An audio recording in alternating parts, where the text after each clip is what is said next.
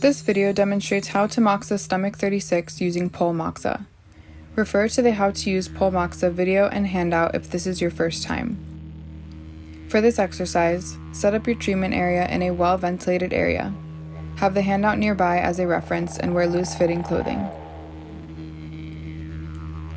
To locate stomach 36, flex the knees slightly and locate the lateral edge of the kneecap on each leg.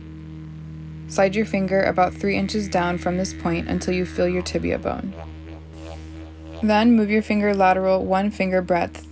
This area should feel tender.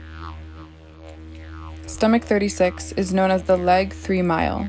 It is one of the most widely known acupuncture points as it is famous for its regenerative and balancing effects on the body. Stomach 36 enhances the body's energy and healing processes to treat a wide variety of ailments, both chronic and acute. For this exercise, you will perform the pecking moxa method on this point, while alternating from side to side. You may refer to the How to Use To Moxa handout or video for further assistance on how to perform this exercise and how to handle your To Moxa.